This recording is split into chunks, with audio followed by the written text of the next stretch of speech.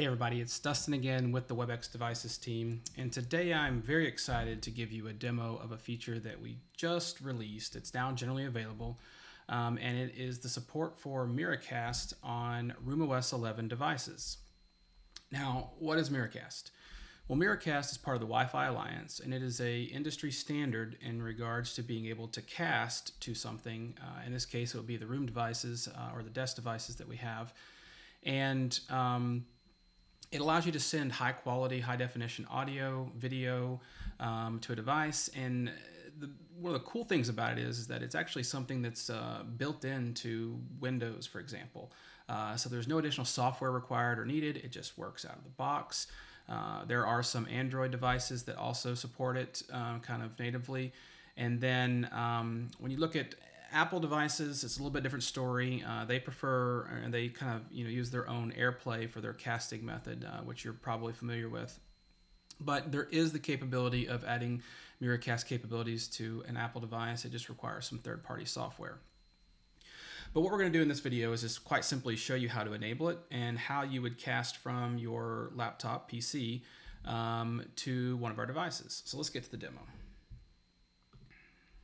So what I have here is on the upper left-hand corner, we've got the screen of my Codec Pro. I actually have it in personal mode, that's why it's got my name.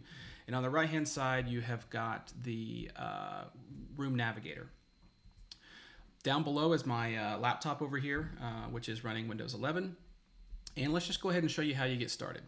So if you'll see here on the Navigator in the upper right-hand corner, we have got this icon that is kind of the settings icon. So when I click on it, it'll bring up my control panel, and I'm going to go down to the bottom and hit Device Settings.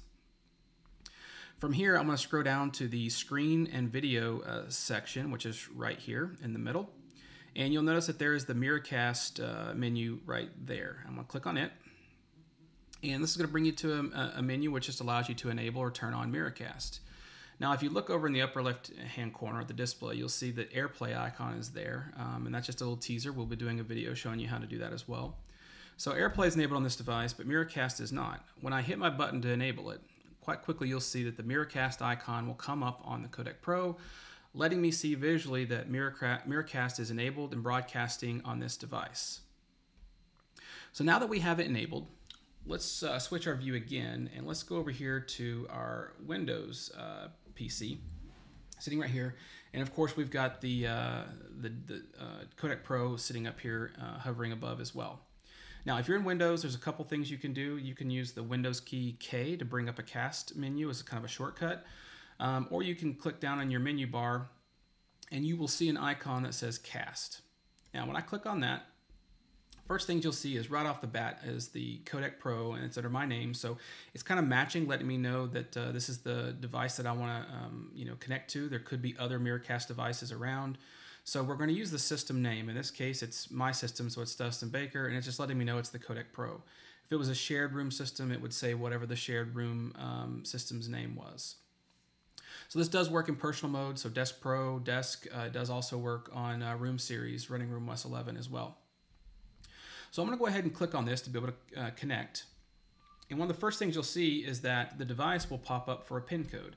Now this is a security feature that just allows you to make sure that you're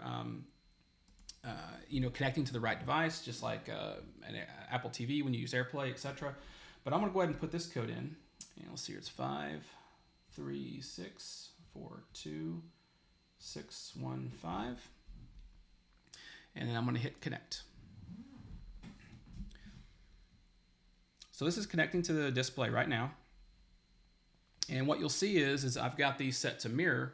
And as you can kind of see in this little window right here, everything I'm doing is essentially being duplicated onto the screen. Now, I'm doing a virtual screen here, so there's a little bit of lag, but that's just part of the virtual part of it. But as I'm looking over here, there's hardly any latency at all on the actual device.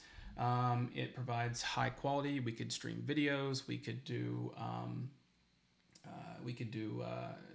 audio casting, whatever you wanted to do. You could also set this up as a secondary display. So if you didn't want to, you could come up here to change your projection mode, and you could change it to extend if you wanted to, or you could do it to duplicate. whatever you need to do. Now, I'm kind of in a weird scenario right now because I actually have a third screen over here, which is a laptop.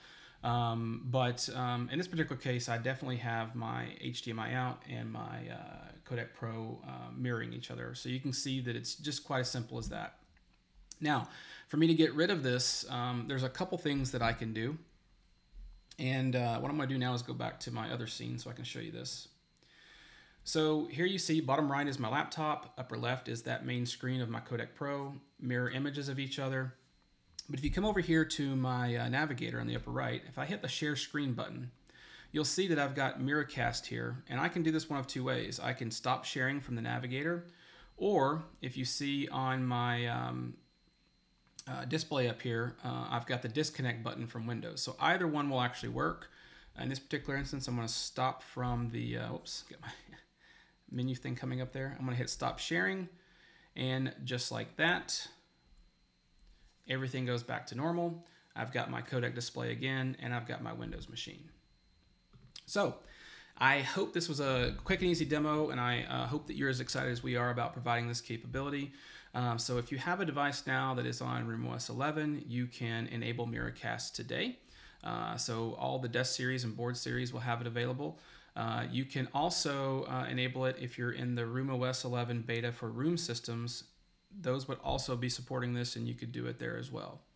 One thing to note is right now we actually have a current restriction where the device has to be physically wired to the network in order for Miracast to work.